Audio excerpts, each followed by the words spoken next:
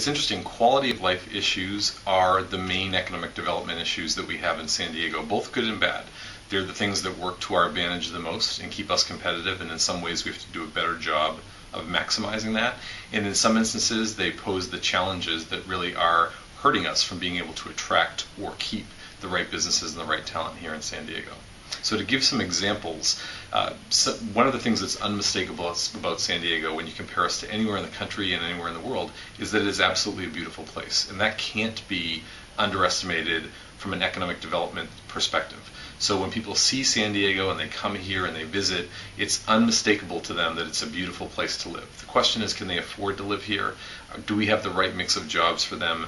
Do we have the right base of talent if they're looking to start a business for them to be able to find the folks that they're looking for? What is the cost of housing? What's the quality of life look like for them and their families? And those are the issues that all factor into the decisions that people make to either come here as individuals who can contribute to our workforce and as individuals who want to start and grow businesses here.